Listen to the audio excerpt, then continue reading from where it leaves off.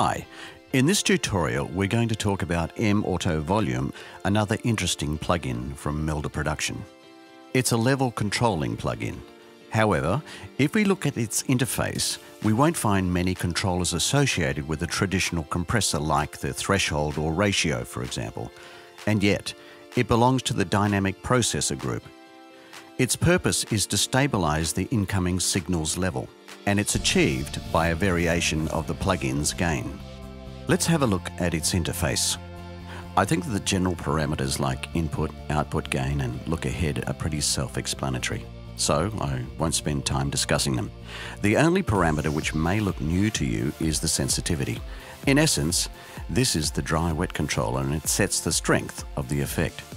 Much more interesting are the advanced controllers, and understanding them is crucial for the successful use of the plugin.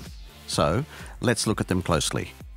The range sets the maximum value the incoming signal will be amplified or attenuated to. Look at the picture on the right. Here we can see a transfer function, the green line, of MAutoVolume with the range set to plus 3 dB. The horizon axis shows the input signal's level, and the vertical axis is the output one. What we can see here, if the input signal is low, is it will be amplified by plus 3 dB max. However, if it's high, then its amplitude will be attenuated by minus 3 dB max.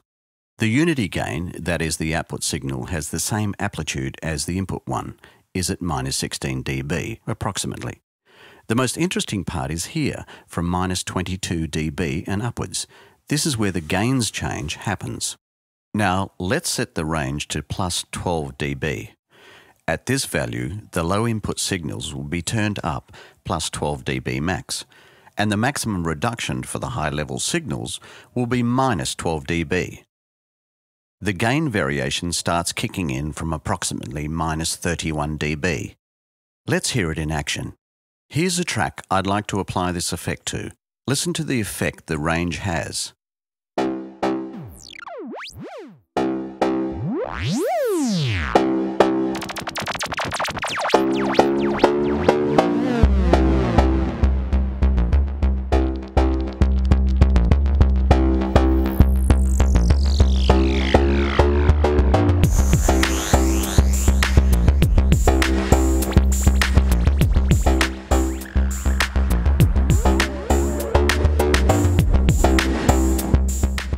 As you can hear, even a small change in the range settings leads to a big change in the sound. Here's when the sensitivity parameters come in handy, as it helps to set the necessary amount of gain adjustment in a much smoother manner.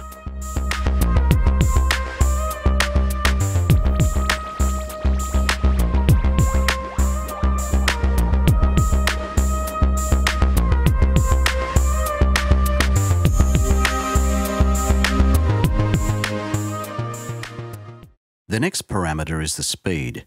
It controls how fast MAutoVolume reacts to the changes in the incoming signal.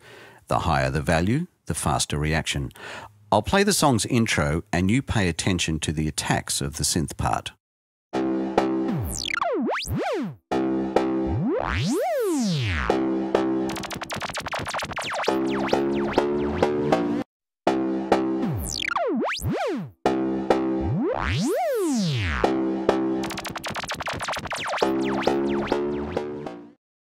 Values close to 100% can cause distortions, so this is something to be careful with.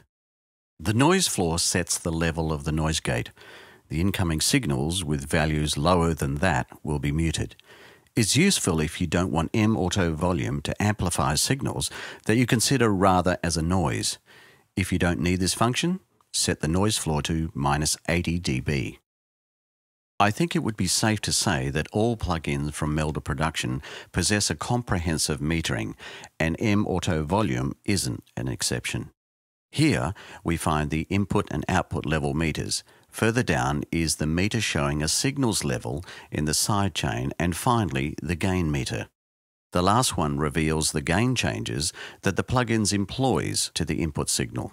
Moreover, we can even write and read the gain changes as VST automation. The result may not be as responsive as one can achieve with a plugin's detector. However, it gives a distortion-free method and is invaluable in film post-production for dialogues. To do that, make settings you like in MAutoVolume. Activate Write VST automation in your host and press on the Write button in the plugin. Play back your track.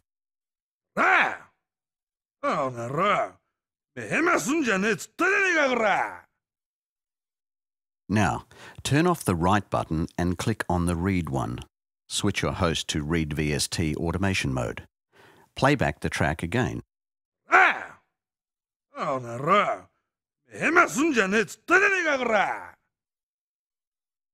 MAutoVolume is ignoring its detector signal and is reading VST gain automation instead. I can open the gain automation track and edit it if I want to. I could achieve a similar result by drawing the faders automation manually. However, as you can see, this method is much faster and easier. Finally, let's talk about the side chain feature. Apart from the classic side chain application in compressors, where an external source is used for ducking an incoming signal, here in MAutoVolume it is used to tie an input signal's level to the level of the signal in a side chain. What happens is, first both signals get analysed, then MAutoVolume uses the side chain signal as a guide to decide whether the input signal's gain must be attenuated or amplified if necessary. Let me demonstrate it with a vocal track. Here is my plan. I insert MAutoVolume into the vocal track.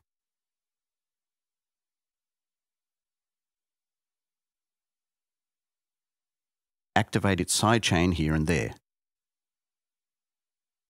I'm going to use a music track to control the vocal's level. To get that, I send the music into MAutoVolume's sidechain in the vocal track. We're heading to the city that never sleeps. We are all just misfits dreaming. We never grow tired, we will never hesitate. If I move the music track's fader down, the vocal one will go down too, and vice versa. To break out, so turn this moment up and never look away. I understand that you're not going to do that during mixing, but you can see the point. The vocal track follows the music. And I don't wanna come back down again. Everybody just wants somebody tonight.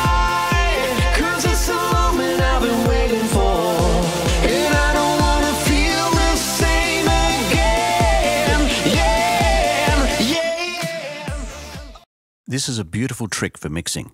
If you're happy with the instruments or vocals dynamics, you can easily build the rest of the mix around it. And the whole mix will sound glued. Again, you can record the gain changes as VST automation and edit it later if you want to.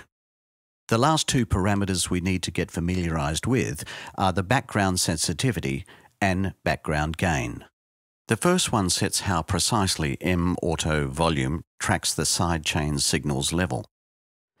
At 0%, the sidechain signal won't have an influence on the plugin's gain variation at all, whereas at 100%, the tracking will be at its full. We're heading to the city that never sleeps. We are all just misfits dreaming. We never grow tired, we will never hesitate. We bring it back to life and won't come down. We are all disguised to break out. So turn this moment up and never look away. The background gain simply amplifies or attenuates the sidechain signal. It doesn't affect the plugin's dynamic nature. However, it can be useful for comparison purposes if you're checking the MAutoVolume's work with or without the sidechain signal. Thank you for watching.